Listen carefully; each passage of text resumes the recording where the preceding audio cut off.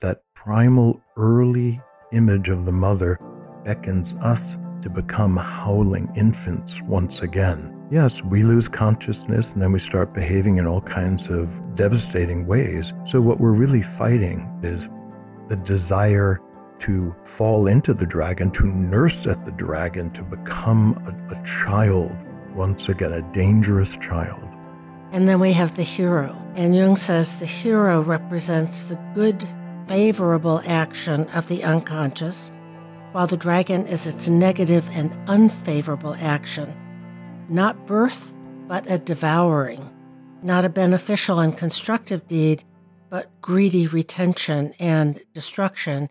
Our heroes have to face that challenge of early adulthood by facing those chaotic, primal, regressive tendencies of the unconscious. When we think of the mother, that's from the perspective of the infant. So, we're born and we're just piles of howling instinct without any regulation, and we have to be helped and raised.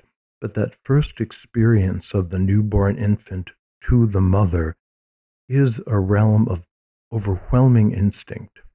And because those pre-verbal memories are still alive in all of us, that there is a beckoning, that primal early image of the mother beckons us to become howling infants once again. Mm-hmm. So to defeat the mother is actually to defeat the attraction to wanting to collapse back into that howling state. This kind of regression. Yes, we lose consciousness and then we start behaving in all kinds of illegal and devastating ways. So what we're really fighting, which is something to think about, is the desire to fall into the dragon, to nurse at the dragon, to become a child, once again, a dangerous child. And that is what Jung basically says, is that when fighting the dragon, we are fighting the temptation to regress. You have some good quotes there, don't you? Yeah, and so we have the dragon, the regression, or a symbol of regression, and then we have the hero. And Jung says the hero represents the good, favorable action of the unconscious, while the dragon is its negative and unfavorable action. Not birth, but a devouring. Not a beneficial and constructive deed, but greedy retention and destruction. And our heroes, and they're always male heroes, have to face that challenge of early adulthood by facing those chaotic, primal, regressive tendencies of the unconscious, and to develop boldness and courage and stand against those forces of chaos. Mm-hmm. Yeah, so just to kind of translate that, it's such a great quote, but to sort of translate it, say, you have a young person who's about to finish college and has no idea what he wants to do. He doesn't have any plans. He doesn't have a job. And so the regressive tendency would maybe be to, see if he could stay in college longer. Maybe he can, engineer some way to add on an extra semester, for example. And, the images of what he's going to do afterwards is like, well, maybe I'm going to move back home. And it's a kind of regressing back to a childlike state of dependence, or staying in a childlike state instead of overcoming the fear. Jung talks in Volume 5, he talks about fear a lot, because what we have to do to face the dragon is overcome our fear. And in the battle with the dragon, this is another short quote from Jung, the hero has much in common with the dragon he fights, or rather, he takes over some of its qualities, invulnerability, snake's eyes, etc. So if you can fight the regressive tendency, it's empowering. And there again, I think we see the opposites, and that one is it looks like it's being defeated, but in the defeat, the hero absorbs some of those qualities. Becomes more dragon-like. Exactly. Now you too can breathe fire. So the example that you had given, Lisa, is a collapse into a kind of a passive dependency on the mother.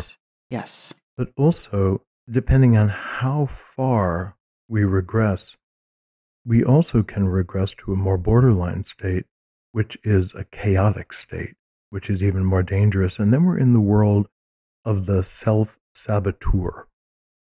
Why is it that things are going well and something wells up inside of me, and I have an impulse to say something that's going to create chaos, or to be provocative in some way, or to make infantile demands, and to foster a kind of chaotic wildness in my relationship, at work, at school?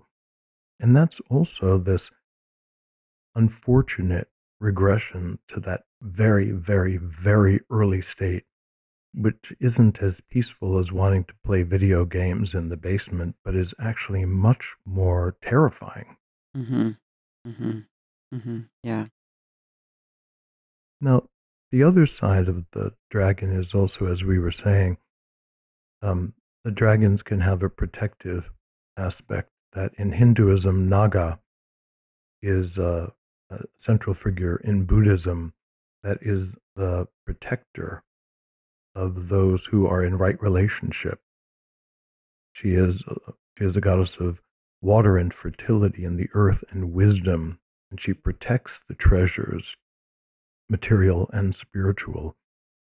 So I think later in life, once we've kind of differentiated from the seduction of the dragon, we can have a relationship with the unconscious, and the unconscious is also the source of creativity and treasures and instincts that can save your hide. Right. Like if we know it's not going to devour us, then we can harness ourselves to it in a way that's incredibly powerfully creative, which I think is part of the appeal of shows like House of the Dragon, which was the kind of prequel to Game of Thrones, which I really enjoyed. I have to say, I started off thinking, but then I really got into it, and they do a lot with dragons. And there's this wonderful image. And of course, this is in other popular books too. But they do this wonderful, there's this wonderful thing where if you're a Targaryen and you can speak, what's the language? High Valerian or something, you can sort of tame, you can bind a dragon to you, and then you become a dragon rider, and it's this really stupendous thing, and there are these aerial fights and all these great special effects. You see these kinds of swooping beasts in the air bellowing loudly. And it's a wonderful image, I think, of just what we were saying, that with the right relationship, you could have access to the vast life energy of the unconscious, of the creative unconscious that the dragon represents. Right. And the thing that they say when they approach the dragon in that television series is, "Serve me." Okay. And the dragon, that's great. Number of the situations, the dragon looks up, considers, and then belches flame all over the person who asks. Yeah. Yes. But if you're not the right kind of Targaryen, right, it's not going to go well. Yeah, right. That's right. So this calls up for me, what is the right relationship to dragons, to this aspect of the unconscious. And just as in fairy tales, there are a number of ways to relate to dragons, but you have to go in consciously. You can't just walk up to a dragon and say, "Hey, serve me." Mm-hmm. But Joseph, you and I were talking about, there is a theme of befriending this way, where, like horse and rider, the hero is the one directing the forces of the dragon, the unconscious. And we were talking about the sci-fi series by Anne McCaffrey of The Dragons of Pern, and the whole series that borrows from Conrad Lorenz, Lorenz, Lorenz, who discovered how chicks imprint, and that when the chicks hatch, the first thing they see is what they will follow and consider their guiding, more or less maternal force. And it was such a wonderful scene of people gathering around all the dragon eggs hatching, and that when the dragons hatch, you simply stand there and wait for one of these little baby dragons. They're so cute to make eye contact with you and bond.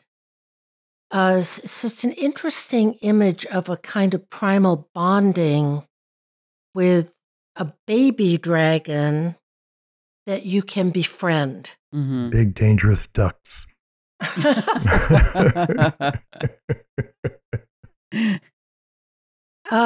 Another way is you can trick the dragon. Aside from the usual heroic sword-piercing legends, there's a story, I think, in the Bible or one of the Apocrypha of Daniel and this idol, and it's a dragon. And the way that Daniel kills the dragon is by feeding it cakes made of pitch and hair and fat. And our greedy dragon gulps them all down. And then they explode in the dragon's stomach, which is a gloriously, really horrible, gory end to the dragon. So it calls up various ways of which dragon, what do I do, what are my options, how do I relate to this energy?